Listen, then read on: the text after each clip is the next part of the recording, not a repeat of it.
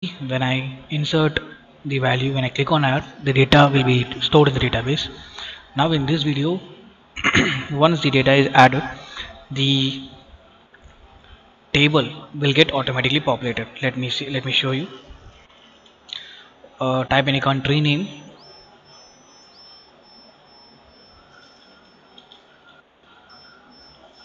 and click on add. Once you add, you will see alert comes up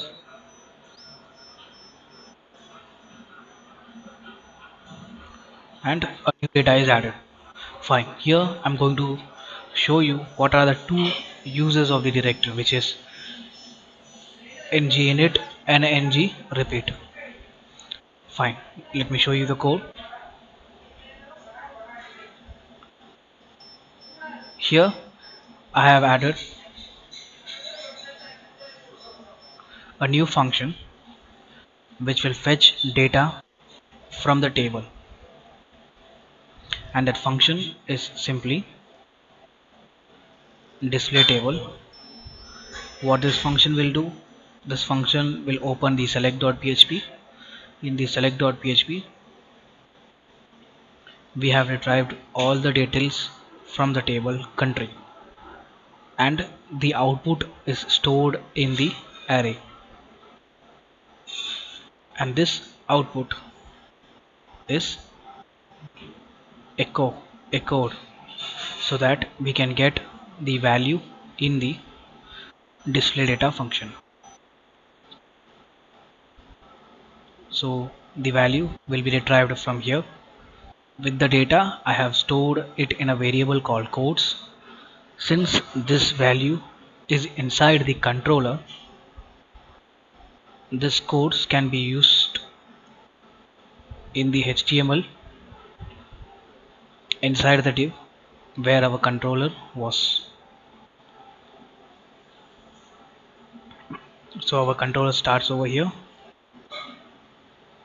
and we can use the variable codes. So with the help of ng-repeat, there is going to be many values in the table. It is going to repeat until the data fully ends. So id is the name of the column and the name is the name of the column. Since you can see the query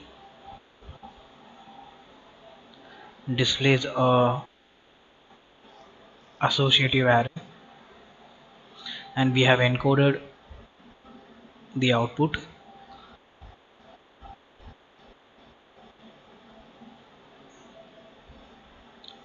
Fine.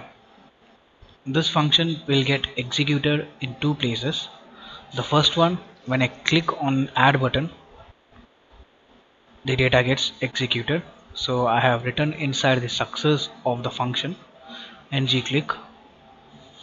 And the second, when the page or when the container of the controller loads.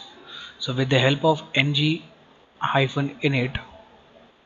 you have to place the function, and the function will retrieve the data from select.php and display it inside the table. Please note this table is inside the controller, so the codes variable is shared across the script tag and the HTML tag. That's all for this video. Get the source code in the description.